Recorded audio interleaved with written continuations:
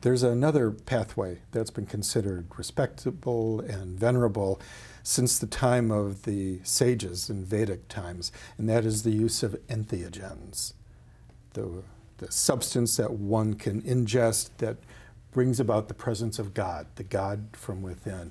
So the ancient Hindu sages used soma.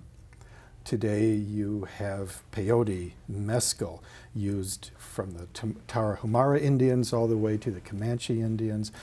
People have used not gimmicks, but natural substances to provide a portal to the divine. Is this a bona fide means, or is this a crutch?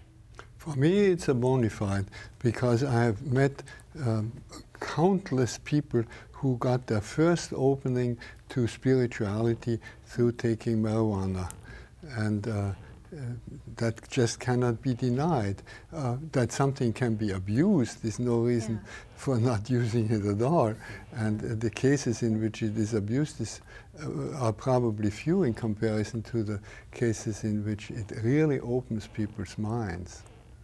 And I think most indigenous people that use peyote or mescaline or the different kinds of mushrooms or whatever, they make an intention when they do this, and there's a somewhat of a ceremony, and they usually don't go to a rock concert.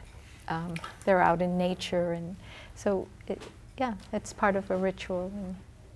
Okay. Jonathan? Many of my colleagues of my generation will admit in private conversations, and I'm doing now so publicly, that smoking marijuana or hashish for the first time cleared the windows of perception, as Huxley described it, in a remarkable way that was transformative. Mm-hmm. And I remember I'd just finished doing a course on the art of Picasso in the Hebrew University, which was wonderful academic. And then I smoked for the first time hashish and saw the pictures, and I said, ah. But I didn't use it afterwards, because it was a sign, it was a doorway. This way I got there as a free gift, as a tourist. If I want to get there again, it's work, it's self-refinement.